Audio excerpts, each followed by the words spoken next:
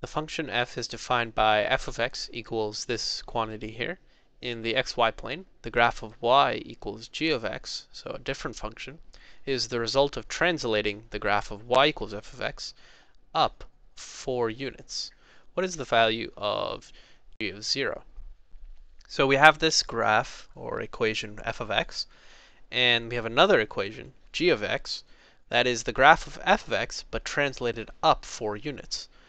So say f of x was some kind of line that looked like this in the xy plane, then g of x would just be the line translated up 4 units. So every point on f of x would just be translated up. So g of x, the translated graph, would just be equal to f of x plus 4.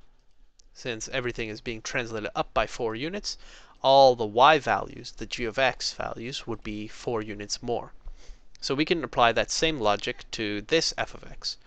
So f of x is equal to x minus 6, x minus 2 times x plus 6.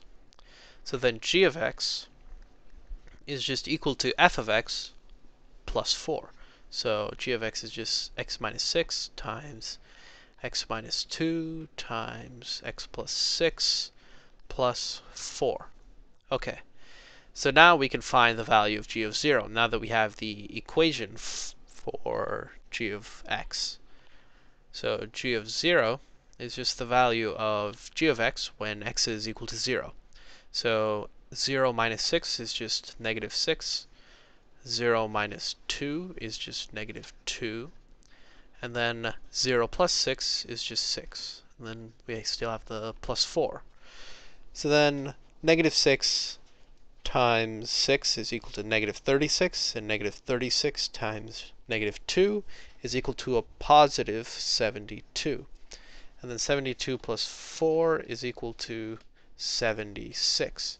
So the value of g of 0 is 76.